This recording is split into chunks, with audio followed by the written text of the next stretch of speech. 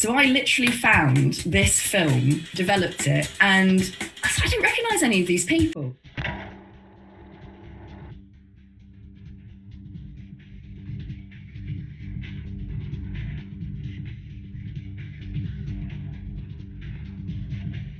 So I ran downstairs going, Mum, Dad, who are these people? They were like, don't recognise them. And we all standing around here going, this is quite creepy. We don't know, no idea.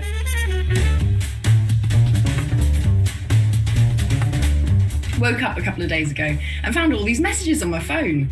And this lady called Lindsay had been going, that's my dog, that's my dad, that's me, on all of the photos. A friend that I went to primary school with, she tagged me and wrote, Lindsay, you're in these photos.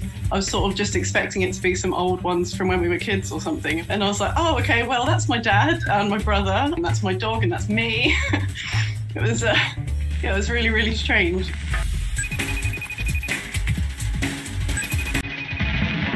Hello. Hi.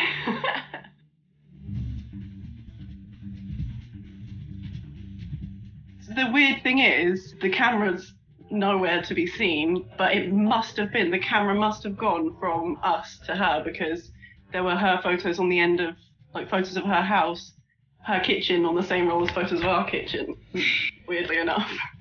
We just cannot figure out, for love nor money, how we got the film. I mean, it's still a mystery. I don't know if we'll ever actually figure out how it got from Lindsay to us.